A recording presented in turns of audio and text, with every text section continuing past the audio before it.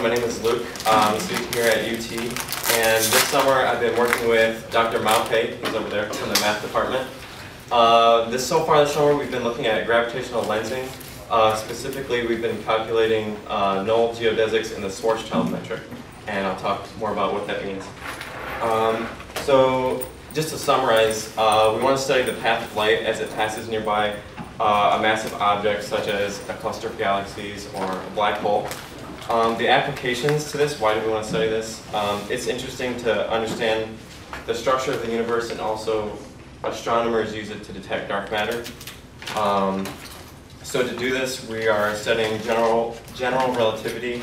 We're using differential geometry to drive these equations, which describe the light. So here's a picture, a nice picture of some gravitational lensing. You guys are probably familiar. So where does our work come from? Basically, it starts off with Einstein's equation, which describes, relates the curvature of space-time with the stress energy momentum tensor, which describes the distribution of mass and energy in space-time. What we look for is the metric which satisfies this equation. The metric lets us describe the length of vectors in our space-time. So one solution, which is the spherically symmetric solution for a black hole that's not rotating, is known as the Schwarzschild metric, which looks like this. Basically defines an inner product, which we can calculate the length of our vectors. So what is a null geodesic? That's what we're doing. It's a curve whose tangent vectors everywhere, the norm of the tangent vectors everywhere is 0. So light follows a null geodesic. So we have a curve parameterized by tau in this coordinate system, which is spherical. And so we force this, we take the inner product here, we force it to be 0, and from there we can take the Lagrangian to derive the equations of motion. So computing the Euler-Lagrange equations, we get a system of equations here, which we can then solve. I'll skip some of the details.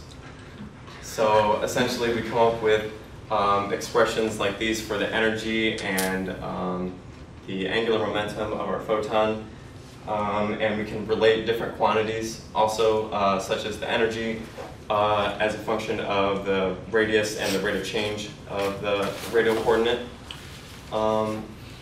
This term here actually gives us the potential of our photon. We can graph that. Looks like this. So graphs like this help us understand the movement of the photon near the black hole. So here is actually an unstable orbit of the photon. So another thing we can do to, we can analyze this, we can solve for the derivative of phi with respect to r to see how the path of light is bent as a function of how, what distance it travels in the radial direction.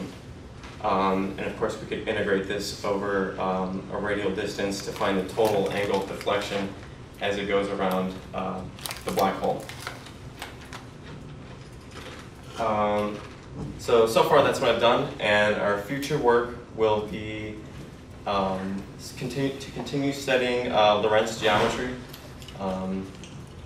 and also further analyzing the geodesic equations, and also considering geodesic equations in other metrics such as the Kerr metric, which is for a rotating black hole.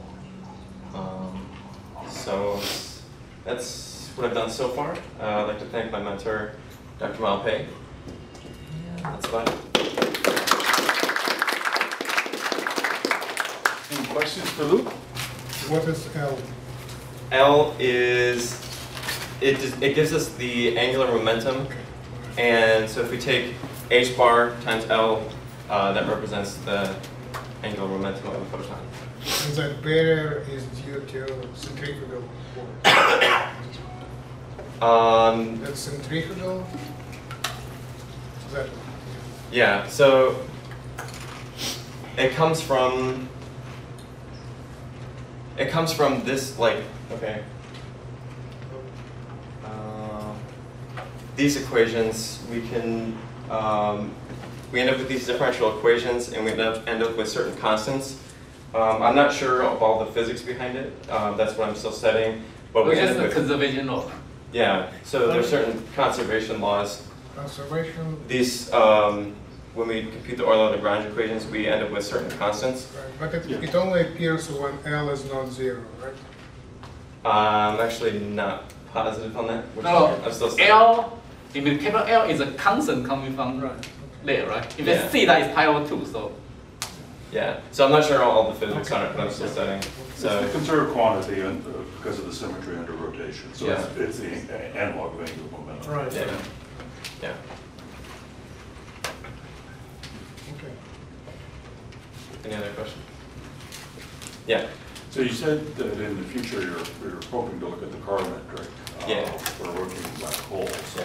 So do you have, is there any preliminary work or information you have about how that changes the shape of the microlensing pattern? Because for the Schwarzschild metric, it's circular, it's spherically symmetric. So that's why you get an Einstein ring. But Right, I would imagine in the case of a rotating black hole that gets rid of the spherical symmetry. And so that would produce potentially some interesting shapes for the, so do you have any information that you know about this, about how Yeah. to change things? A little bit. I mean, I know, like, we get the ring because, you know, the light follows the geodesic, and geodesic is considered like the shortest path from one point to another, but there could be multiple shortest paths in this space-time, the four-dimensional space-time. So I'm not positive what kind of shapes we could get for the images in the Carr metric, but that's what I'm going to explore. In fact, there's a PhD thesis in theory that he studied the gravitational lensing in the Carr metric, but only in the very special cases, like because the geodesic equation of the Carr metric is very complicated. So he assumes certain conditions, then he can study the gravitational lensing effect. But I don't know what is the detail, but it has been, there are some work in this direction. Yeah. So we're going to keep working.